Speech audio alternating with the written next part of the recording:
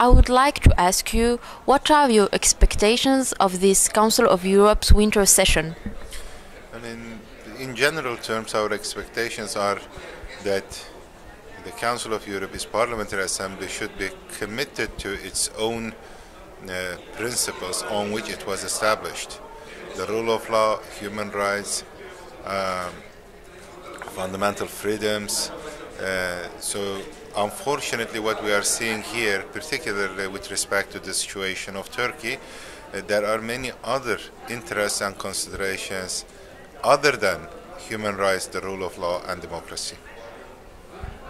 And what are these other interests that stop the Council of Europe to tackle effectively these violations of human rights? So, as you may know, there was a coup attempt in Turkey, which didn't fail, but only changed leadership and direction. And the government has been using the coup attempt as an opportunity to silence all oppositional voices in the country, all critical voices in the country.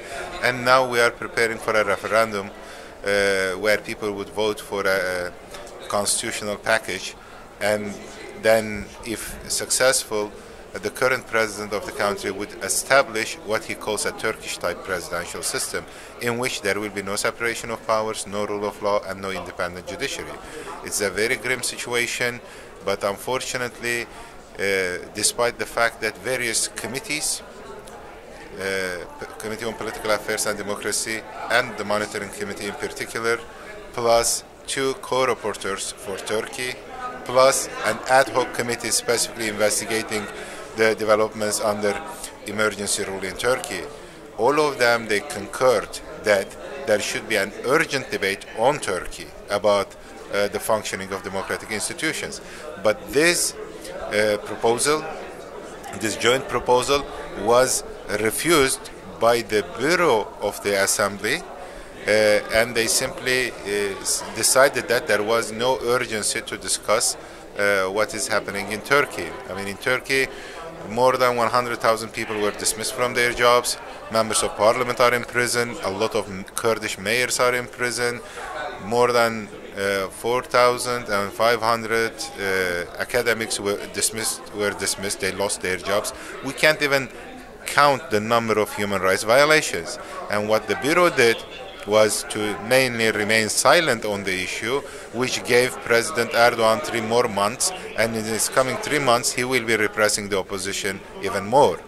Why they are doing this? There are a couple of reasons. One is, of course, I mean, there is the refugee crisis Europe is trying to deal with, and they view Turkey as a partner. They don't want to have bad relations with Turkey, which is understandable, but that shouldn't be in exchange of the destruction of rule of law and democracy and an independent judiciary in Turkey. There are geopolitical concerns, there are security concerns, and there are, of course, bilateral relationships between members of the Council of Europe and Turkey, and they are all seeking their own interests, forgetting the fact that this council was it was established on the notions of democracy, rule of law, and human rights. But they have more, in quotation marks, real political concerns.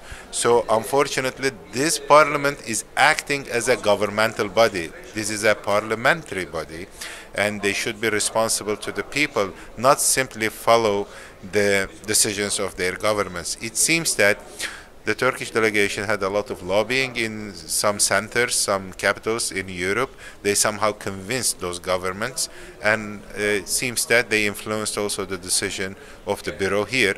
So unfortunate, because the decision was made, 14 people were against an urgent debate on Turkey, and 13 people were for it. Just one vote. We challenged this decision at the assembly here, at the plenary. We had the majority, 94 to 68, but that wasn't enough, because in order to challenge the decision of the Bureau, you need 2/3 majority. We couldn't reach that, but it was obvious that a significant majority of the people, members of Parliamentary Assembly, wanted to have an urgent debate on Turkey, but that was blocked by one single vote, right? One difference, 14 to 13. And interestingly, that vote came from the chair of the Monitoring Committee, a committee which proposed to have an urgent debate on Turkey. So chairs are supposed to defend the decision of their committees. But he was asked by the chair of the EPP to vote against the proposal. I mean, and honestly, we are losing our faith and our trust in transnational institutions like the PACE.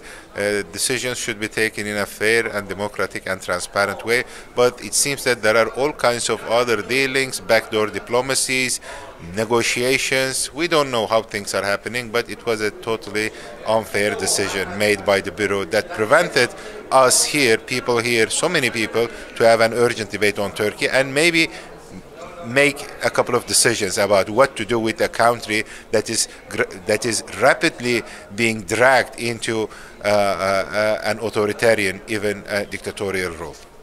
As I said, I really don't know how decisions are being made here, but we know that very recently there were some news that some quite high-ranking people at the Parliamentary Assembly of Council of Europe, they were bribed. And the allegation is that the Azeri delegation here, for example, bribed the former chair of EPP in the amount of $2.5 million. The former chair of EPP admitted to receiving that money, but for some advice on some agricultural policy in Azerbaijan. I personally don't believe in that. I mean, it's just ridiculous. But then many other names are also mentioned in that case. So it seems that if these allegations are correct, it seems that the top-ranking people in this very institution, which claims to represent the will of people, they are involved in a very horrible, terrible situation of corruption. And if that is true, really, it means that these people are promoting their own interests rather than the interests of the people that they are supposed to represent. I don't mean anything about like the specific thing about Turkey, I mean how things happen, but given that there are so many news about corruption, about backdoor kind of dealings, secret meetings, agreements, we don't know, but it seems that anything can happen in such institutions, which are kind of the leading institutions of Western civilization, and that is a very, very sad fact now. Thank you very much to have taken the time to answer my questions.